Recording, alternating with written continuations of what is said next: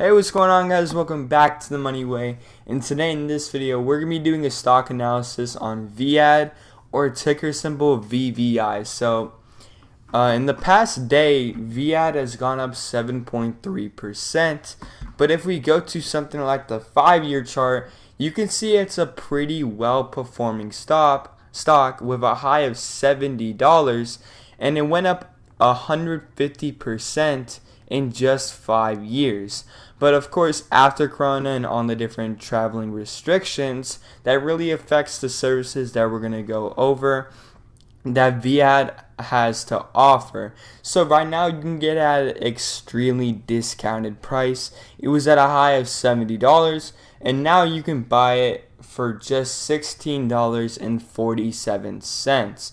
So for you guys that can't do math, that's about a 4x. So let's say you put in $10,000, you'll be walking out when it returns to the previous value, and that's if it returns to the previous value, with about $40,000. So not a lot of people either know about this stock or they just don't want to buy it at all. It's definitely not that popular with investors on Robinhood, but when we go over the different services, and they even have a pretty good dividend yield when compared to some other companies that don't even have any at all, we can see that their services are actually pretty good, and it would make sense that their stock plummeted the way they did with all the different traveling restrictions, the Corona cases going up. And to be honest, guys, when you look at it from an extended point of view, it's really surprising that the stock market is going up in the past couple weeks, especially with, I believe it was either 50 or 60,000 new cases of coronavirus. That's really surprising to me, and just the way that this country likes their stocks and their economy over the health and safety of their own people. It's just really surprising to me. Not trying to start any political fight or anything, but anyways, I found this good summary that's basically summarizes the services that this company has to offer and the different form of investments that they do in order to protect their funding and revenue. So let's get right into it. VAD is an S&P small cap 600 international experiential services company with operations in the United States, Canada, the United Kingdom, continental Europe, the United Arab Emirates, and Iceland. VAD generates revenue and shareholder value through two business units. So these are the two services that they, or category of services that they provide. So Pursuit and GES. So just to summarize what this goes into more detail about, Pursuit is more about traveling. So they provide you with all these different places and experiences that for people that want to travel the world, you basically go to VAD and they'll set you up with plane tickets, hotel rooms, resorts, sightseeing, different activities in the area. I mean, they'll give you like a full package, and it would make sense that in a time like this, all these different traveling opportunities are not going to be that as available, especially with people, closing down shop, all these different activities, stopping from generating revenue as they would before.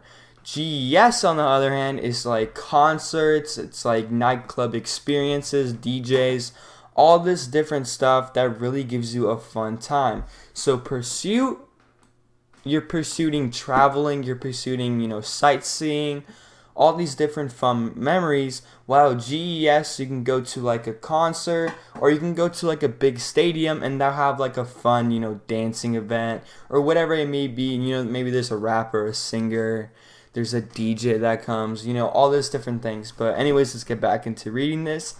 Our strategy for Pursuit is to significantly scale the business by growing and enhancing our high margin attraction and hospitality portfolio through our refresh, build, buy, and revenue management growth initiatives. So if you guys go ahead and do your own research on this and read through this, I'm going to basically summarize what they're going to say.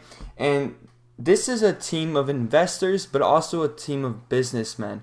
I mean, they have their own investments in retail, or sorry, not retail. What was the word? It was real estate. Sorry. So they have like houses. They have like their own hotels that they own, and they can basically make passive income. So if all their profit that they make from investors, from services, from all these different things, all this revenue, they can profit even more by gaining small percentages over the years. I mean, other companies are not doing this with their money at all. Some companies just give out their profit to workers, all these different things, shareholders. But this company, on the other hand, really likes to make their money work for them rather than them working for their money. I mean, they still have all these different services that provide revenue, but with that revenue, they like to make small percentages, such as investing in the stock market, investing in real estate. And if you go look right here, reinvested $589.3 million back into the business in the form of capital expenditures and acquisitions, a net of diversities of non-strategic real estate assets. And another thing that they were looking for, if you guys go ahead and look at the rest of the website, is they even acquire certain businesses when it comes to the GES service. They acquire, stadiums, they acquire nightclub businesses. They require a bunch of businesses so that when it looks like they're setting you up with another company, that's actually one of the companies that they own. So let's say they hook you up with, when you're traveling on a pursuit service, there's this fine restaurant, fine dining, it's really expensive, whatever, it's a really good, experience. They could possibly own that restaurant. I mean, they own a lot of different, real estate. So maybe one of those hotels that you're staying at is actually one of the hotels that they own. So they really look to maximize the amount of revenue that they can keep and reinvest back into the business and try to make more and more over time. So yeah, guys, please do your own research on this stock. I'm not a financial advisor. This is just my opinion. Don't do anything I say.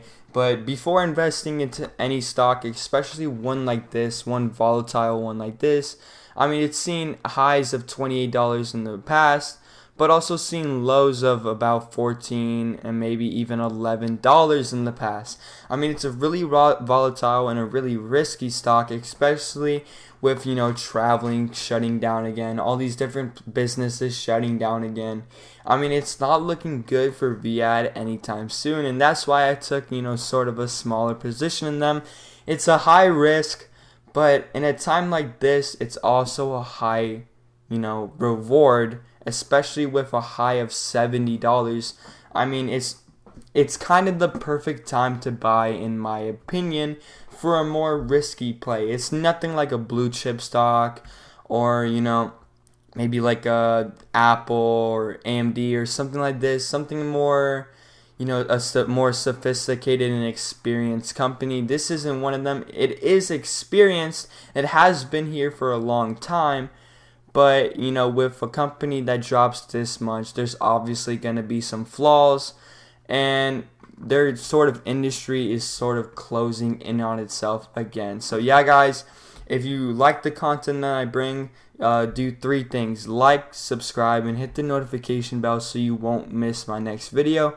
And let me know down in the comment section, any questions you have, what you think I can do better, and what you think about this stock and company in general.